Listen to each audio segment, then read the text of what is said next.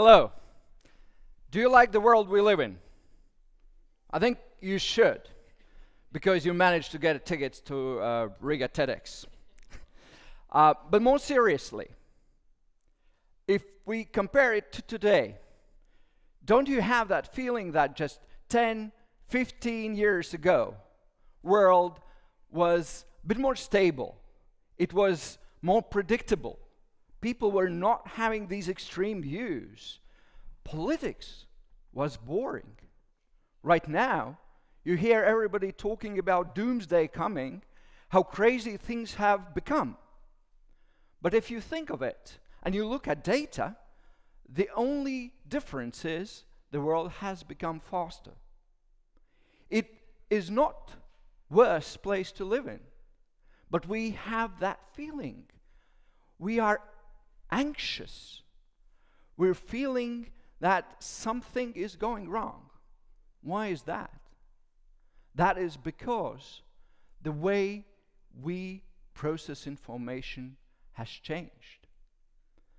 Think when you're thirsty, what do? You take a glass of water and you drink it. If you are still thirsty, you drink it a little bit more.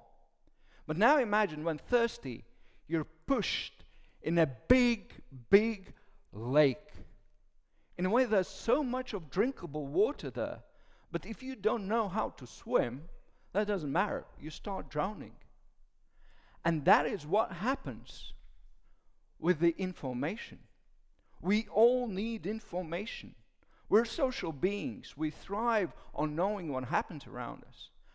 But right now, this information is so abundant that we are like small, small human being in a big, big lake. And I would tell you, we don't know how to swim there. How it all came around? Well, because I believe we're undergoing one of the most profound shifts in the information consumption habits that humans have ever had. And that is because of this device. I think all of you here have one. You most likely get your information from that device Steve Jobs brought to us a little bit more than 10 years ago. Think of it. It's all the time with us. Just 10 years ago, what would be your normal interaction with news? Those who remember in the audience. Well, first, it would be morning newspaper. DNA, Financial Times, Allgemeine Zeitung, Le Monde, make your pick. Then, during the day, radio news, or for really advanced, the internet news. And then at the end, after the dinner, evening TV, evening news. Panorama rather. And that was it. That gave you kind of decent understanding what happens around you. Right now, it's all the time with you. Remember the last time you scrolled through the Twitter news feed, Facebook? This morning, 10 minutes ago. I know some people for whom the first thing in the morning they see is that device, and the last thing they touch before the night is also their smartphone. I see you have the knowledge of same people, of similar kind of people. So what happens is we see so much news, but we don't see it. We don't see what the fact is. Microsoft research back from 2015 said that average attention span is 8 seconds. 8 seconds. Can you really understand the information if you just looking at it for 8 seconds or able to focus on 8 seconds? I would say sometimes when I look at my Twitter feed myself, I think 8 seconds is generous. I think it's like 2. But I still get some kind of impressions. I get the feelings. So the problem is, in these 8 seconds of perpetual information, we never really look at what is a fact.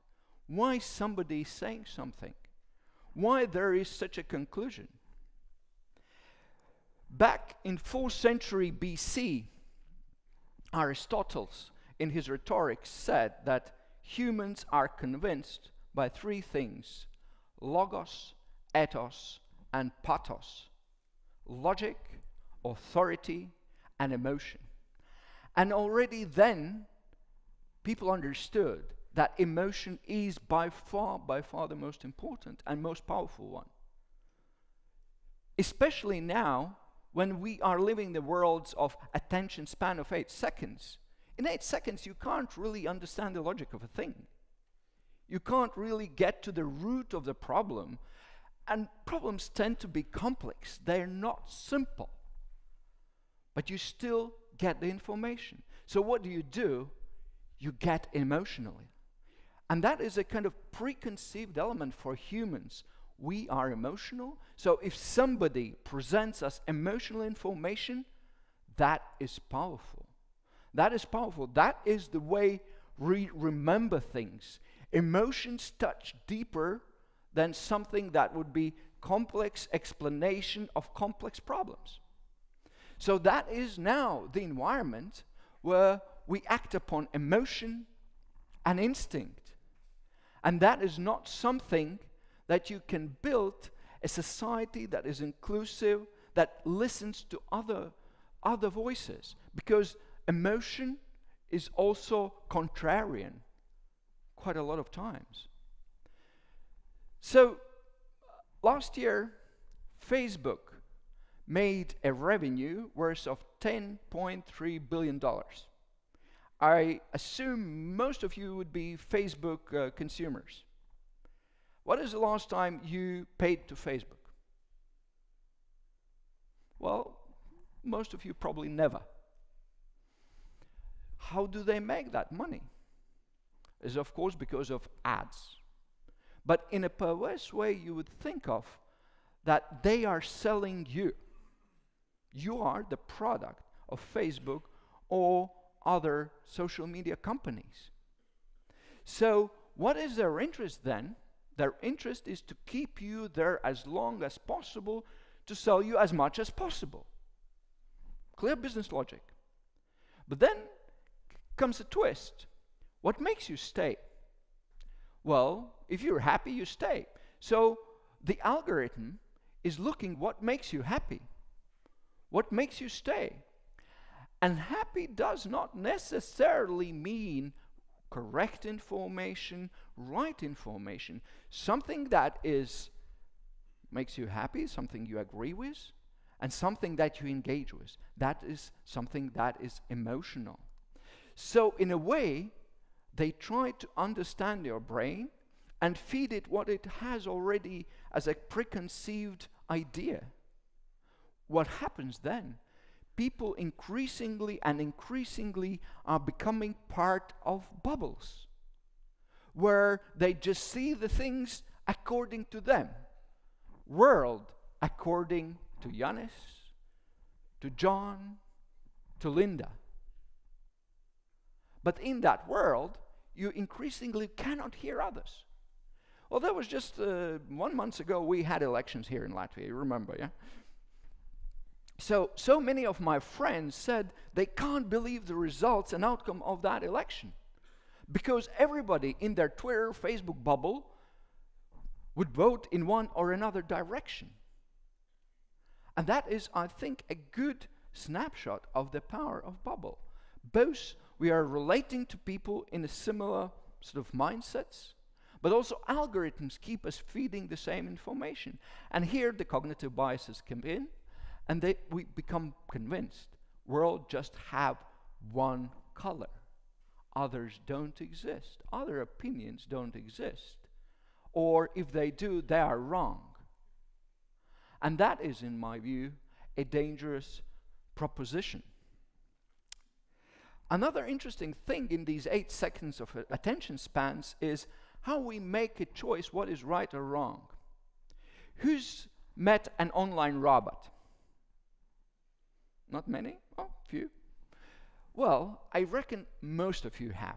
You might have not recognized. In fact, in the online environment, there are lots of robots. Well, some are good. They bring the news, they bring what you were asking for to bring on a particular time. But some are not as good. I would want you to meet Naomi. She's a robot, and she's for hire. So how robots work online?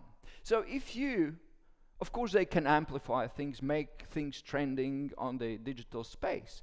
But I think more sinister is when you have this news item that appears on your scroll. How do you make a judgment? Is it right or wrong in 8 seconds? And in fact, interestingly, your brain is wired to make that decision for you. And one of the ways it is being processing it, are there any other sources saying the same thing? So if multiple sources say, I'm good, you should listen to Janis, you're most likely to believe, yeah, then something there is that Janis is saying right thing. Or the others would say, no, he's absolutely dumb, hate him. And if the 20 people would say the same thing, well, yeah, probably I should be very wary of him. So that is kind of trying to convince and instill ideas into humans' brains. So these robots are not singular. There are many and alike.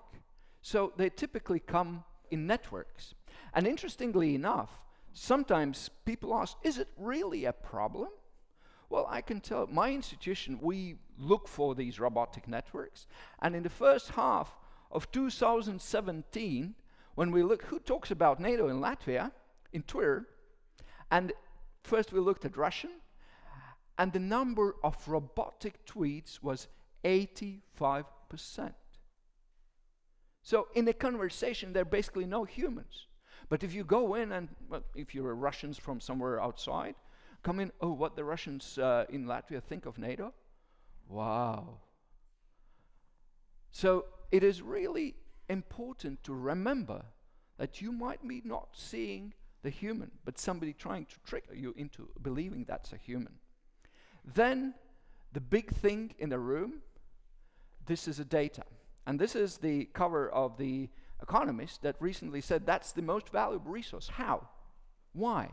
How these data crumbles that you leave online all the time, how it is so valuable? Well, because that makes somebody who collects and process it understand so many things, and amongst them also you as human, in a very detailed way. I would claim better than your mother, your wife, or your child, or your husband.